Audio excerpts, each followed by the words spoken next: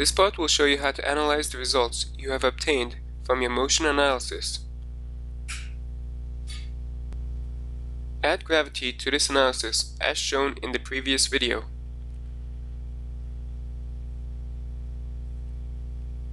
Set the duration, and then add an initial condition.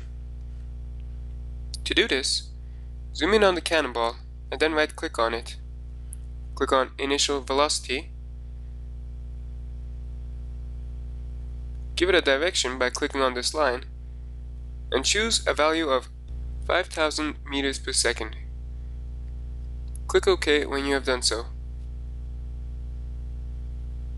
Click on the Results and Plots icon. Under Select the category, pick Displacement, Velocity, and Acceleration. Then choose Trace Path. Click on this point at the center of the cannonball and click OK. This will display the trajectory of the cannonball. Click Calculate, and as you can see, this line follows the ball.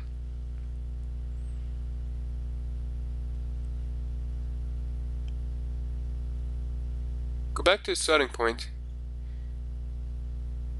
click on Results and Plots, and choose Displacement, Velocity, Acceleration again, but this time choose Linear Displacement. And for the last category, pick Magnitude. Click on the point at the center of the cannonball, and click on the point at the center of the target. Then click OK. This will give you a plot of how close the cannonball comes to the target as a function of time.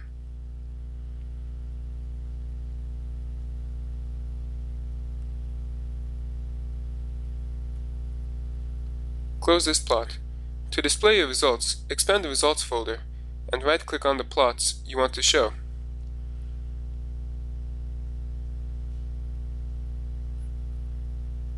I hope you find this video helpful.